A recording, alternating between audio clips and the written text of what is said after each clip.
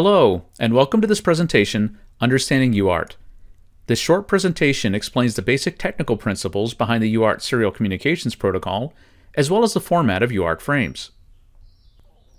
UART stands for Universal Asynchronous Receiver Transmitter and defines a protocol, or set of rules, for exchanging serial data between two devices. UART is very simple in that it only uses two wires between transmitter and receiver, that is, transmit to receive in both directions. Both ends also require a ground connection. Communication in UART can be simplex, that is, data is sent in one direction only. Half duplex, where each side speaks but only one at a time, or full duplex, where both sides can transmit simultaneously. Data in UART is transmitted in the form of frames, and this presentation will describe and explain the format and content of these frames. But before we get into the technical details of UART, let's take a moment to talk about where UART is used. UART was one of the earliest serial protocols. The once ubiquitous serial ports are almost always UART based, and devices using RS-232 interfaces, external modems, etc. are common examples of where UART is used. In recent years, the popularity of UART has decreased somewhat. Protocols like SPI and I2C have been replacing UART between chips and components. And instead of communicating over a serial port, most modern computers and peripherals use technologies like Ethernet and USB. However, UART is still important and is still used for lower speed, lower throughput applications, in part because it's very simple, low cost, and easy to implement. As we just mentioned, one of the big advantages of UART is that it's asynchronous. The transmitter and receiver do not share a common clock signal. Although this does greatly simplify the protocol, it places certain requirements on the transmitter and receiver. Since they don't share a clock, both ends must transmit at the same prearranged speed in order to have the same bit timing. The most common UART baud rates in use today are 4800, 9600, 19.2K, 57.6K, and 115.2K.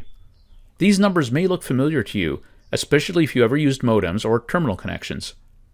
In addition to having the same baud rate, both sides of a UART connection also have to use the same frame structure and parameters. The best way to understand this is to look at a UART frame. UART frames contain start and stop bits, data bits, and an optional parity bit. We'll explain what all of these are in just a moment. As with most digital systems, a high voltage level is used to indicate a logical 1, and a low voltage level is used to indicate a logical 0, but the UART protocol doesn't specify voltages or voltage ranges for these levels. You'll also sometimes hear high called mark and low called space. One last important note is that in the idle state, that is when no data is being transmitted, the line is held high. This allows easy detection of a damaged line or transmitter. Because UART is asynchronous, the transmitter needs some way to signal that data bits are coming, and this is accomplished using the start bit. The start bit is essentially nothing more than a transition from the idle high state to a low state, and user data bits come immediately after the start bit. After the data bits are finished, the stop bit indicates the end of user data. The stop bit is either a transition back to the high or idle state, or remaining at the high state for an additional bit time. A second optional stop bit can be configured, usually to give the receiver time to get ready for the next frame, but this is uncommon in practice. The data bits are the user data, or useful bits, and come immediately after the start bit. There can be 5 to 9 user data bits, although 7 or 8 bits is most common. These data bits are usually transmitted with the least significant bit first. Let's look at an example. If we want to send the capital letter S in 7-bit ASCII, this is the bit sequence 1010011. We first reverse the order of the bits to put them in least significant bit order, that is 1100101. We then send them out. After the last data bit is sent, the stop bit is used to end the frame and the line returns to the idle state. A UART frame can also contain an optional parity bit that can be used for error detection. This bit is inserted between the end of the data bits and the stop bit.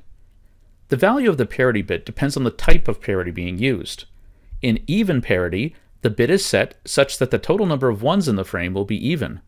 In odd parity, this bit is set such that the total number of ones in the frame will be odd. An example might be helpful here.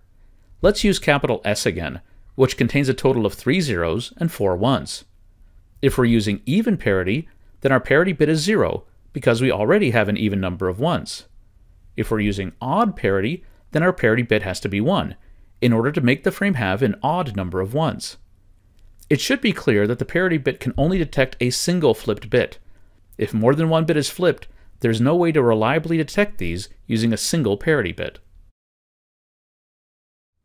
Let's summarize what we've learned. UART stands for Universal Asynchronous Receiver Transmitter, and is a simple two-wire protocol for exchanging serial data. Asynchronous means no shared clock, so for UART to work, the same bit or baud rate must be configured on both sides of the connection. Start and stop bits are used to indicate where user data begins and ends, or to frame the data, and an optional parity bit can be used to detect single bit errors. UART has been around for a long time and is still a widely used serial data protocol, but in recent years it's been replaced in some applications by technologies such as SPI, I2C, USB, and Ethernet. This concludes our short presentation, Understanding UART. Thanks for watching.